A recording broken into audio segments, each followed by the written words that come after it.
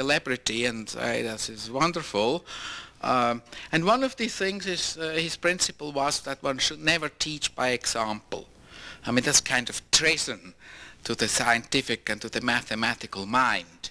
You first state the laws, and they explain everything. And perhaps if you have some dumbbells in your class, you may deliver an example, an application for that.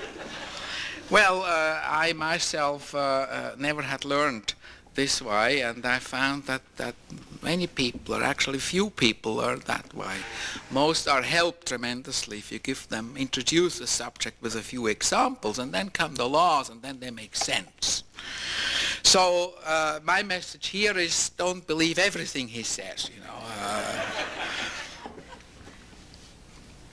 Yes, and I also found that Edsger was really tremendous as far as mathematics and principles went, but that was at least my feeling, he didn't have enough feeling for the troubles that engineers experience, and the engineers are actually the people who carry the world through the desert, you know. The others just paint clouds.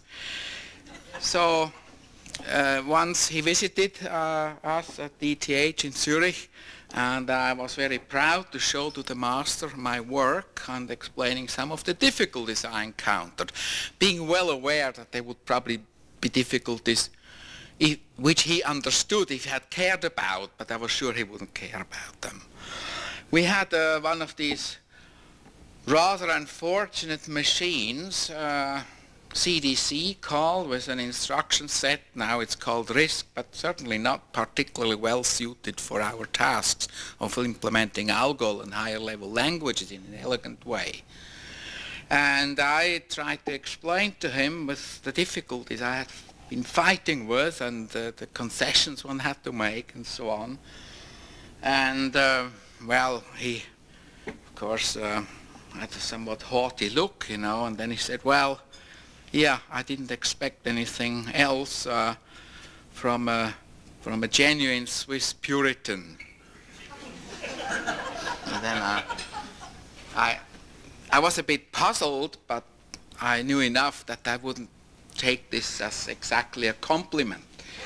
So I asked him to explain, and then he said something like, well, the Puritans are people who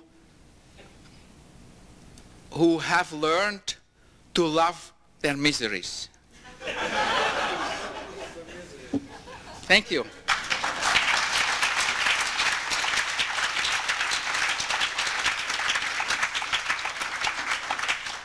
The last set of comments in this section of the program are from somebody from Amsterdam, which seems all that well suitable, and Caldwell? Caldwell.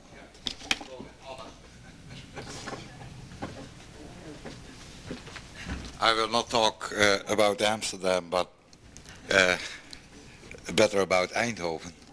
And I will talk tomorrow, I have some more time, about my personal things that happened with Edsger. Only 3 short remarks. In 1984, you left Eindhoven. And the first remark is, it was terrible that you left. And the second one is, and that's clear from tonight too, it was the right thing to do. And the last thing is, you succeeded in not leaving us.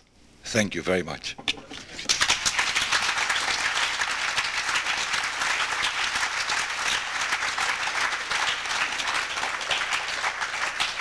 You may have noticed that it's raining. In fact, it's raining quite hard.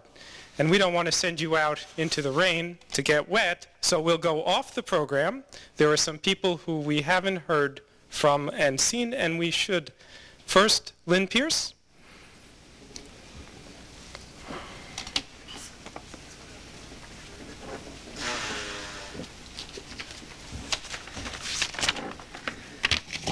Hi, for those of you who don't know me, I'm a PhD candidate in the department here and also a member of the Tuesday Afternoon Club.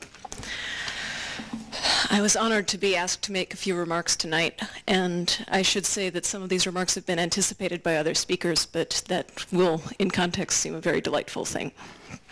So,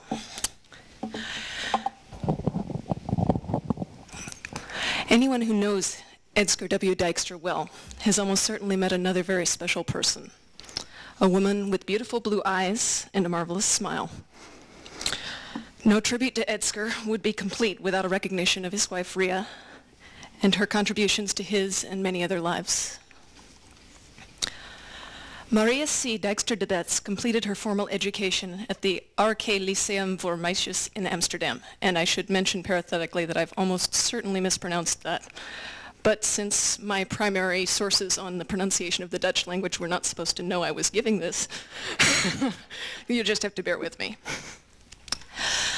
She then went on to the Mathematical Center in Amsterdam, where she continued her mathematical training as part of her work as a calculator and later as a programmer.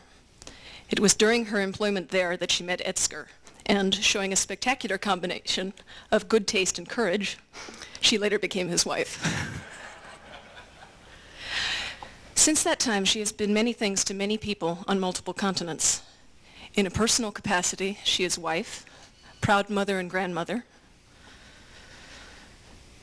colleague, companion, and friend.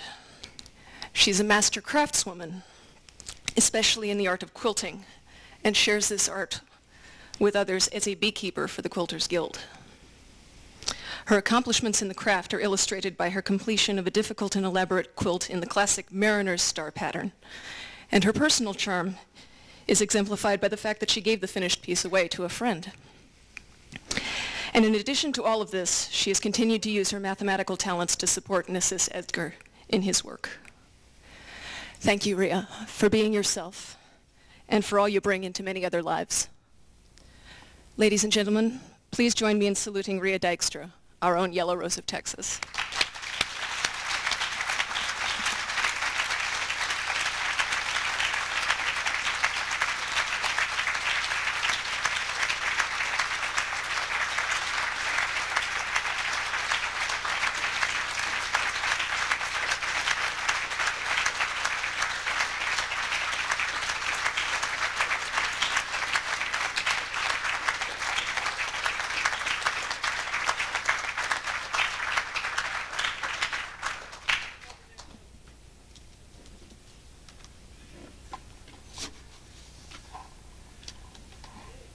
That is wonder. Oh. Well.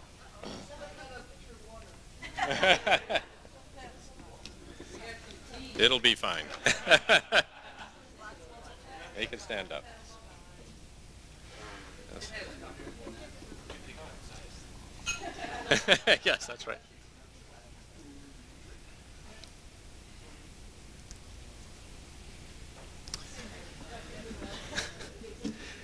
Well, thank you. That was wonderful. I'm Ben Kuipers, chairman of the department. And before I start saying a few more remarks about Edsger, let's see, where did Edsger go? He left? Oops. Ah, okay. Or to get rid of water. Well, that's too bad.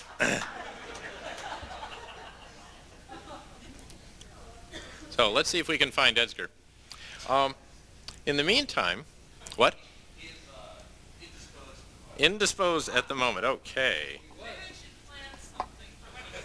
Yeah, that's right. Exactly.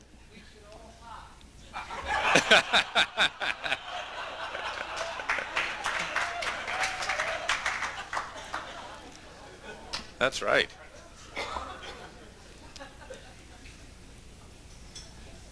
So one thing I would like to do, and it's a shame to do this with Edsger out of the room, but I would like